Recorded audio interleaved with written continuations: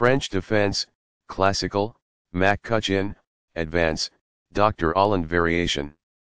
Balanced, neither player ever had an advantage. That game was pretty competitive.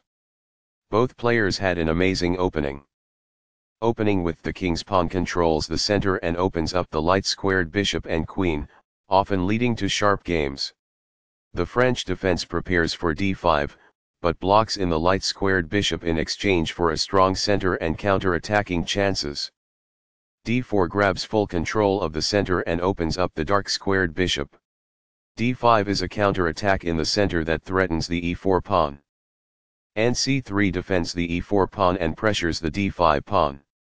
f6 defends the d5 pawn and also attacks the e4 pawn. bg5 pins the knight on f6 and threatens e4 e5. bb4 develops the bishop and pins the knight on c3 to the king.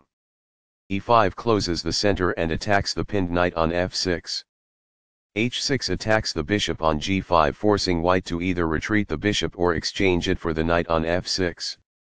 bc1 retreats the bishop to a safe square. This wins time by threatening a knight and forcing it to move away. This develops a queen off its starting square, getting it into the action.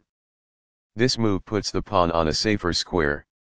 The knight is now adequately defended.